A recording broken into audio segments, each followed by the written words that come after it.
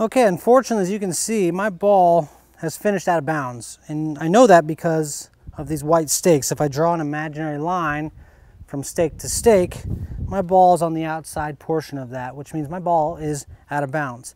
Now, so many times I see golfers either playing it from here or kicking it back on the inside of that imaginary line and just playing it from there. Now, that's fine and dandy for pace of play. You don't want to go back and re-hit your shot.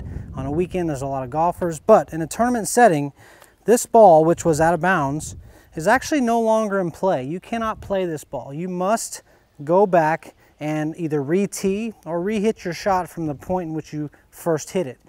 Now, hopefully you hit a provisional. If you don't know how to hit a provisional, please see our educational video about how to play a provisional. But if you did not hit a provisional, like I said, you must go back, re-tee or re-hit your shot, and it is a 2-stroke penalty. So try to avoid the white stakes and try and stay out of those 2-stroke penalties.